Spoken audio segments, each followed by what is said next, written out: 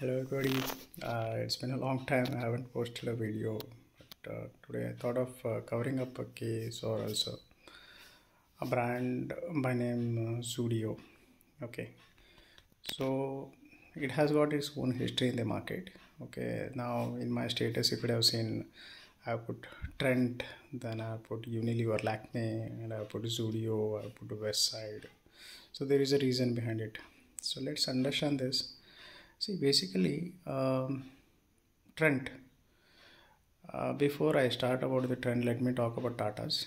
Okay, Tata in the year 1998, they planned of selling uh, Lakme brand to Unilever. So Lakme was sold to Unilever, okay, for 200 CR, and Tata thought of investing the money into retail industry, okay, basically into fashions, okay, because they predicted the future that is going to do great in the coming future, okay, and they started a brand by name Trent, okay.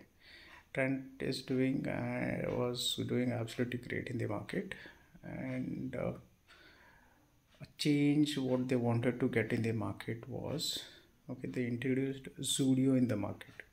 So Zudio basically tries to target the customers of tier 2, 3 and 4 cities. The reason is quite simple, because they are giving you the premium products and charging a very low price. Okay, so if you, one of my friend was telling West Side is better than the Zudio, of course yes. West Side products are of more of premium segments, okay, whereas Zudio is also a premium product, but not that when compared to West Side.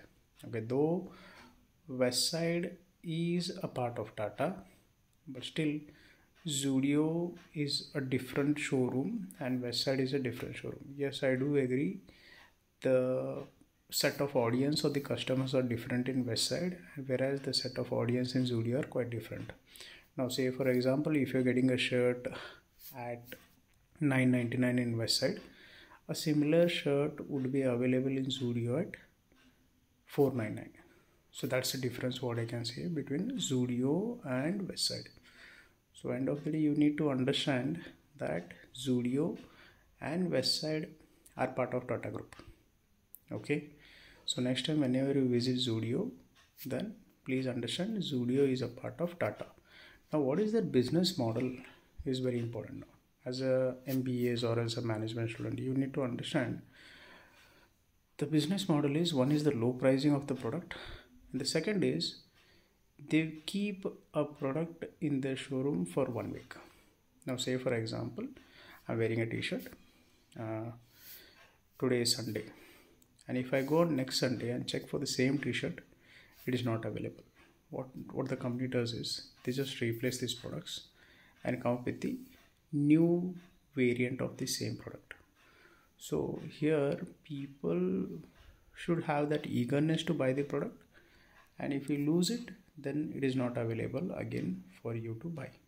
So that is how Zudio or a Tata Group has built a business model, so that the customer come to my outlet and buy the products. So yeah, thank you so much. Have a good day.